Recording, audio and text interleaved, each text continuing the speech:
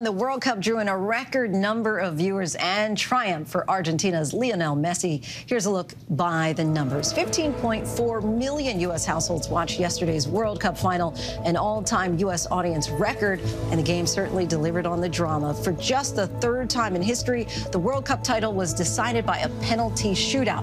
36 years, folks. That's how long Argentina had waited for a World Cup win. 35-year-old Lionel Messi had not even been born yet the last time his country won. He scored 2 goals and the first of 5 shootout penalties to win his team the long-coveted championship, a fitting crown on a legendary career.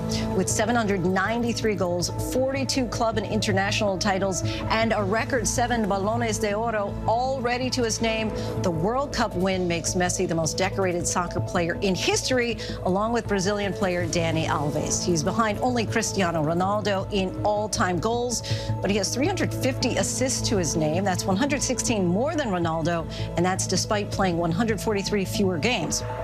71 goals in a single season make Messi a world record holder. That includes 13 in World Cup tournaments. He's the only player in history to score in a World Cup in his teens, his 20s, and also his 30s. And now the countdown begins to 2026. The United States, Mexico, and Canada will host the next World Cup. It will be the first time the event will be held across 3 countries. Well, hey there, GMA fans. Robin Roberts here. Thanks for checking out our YouTube channel. Lots of great stuff here. So go on, click the subscribe button right over here to get more of awesome videos and content from GMA every day, anytime. We thank you for watching, and we'll see you in the morning on GMA.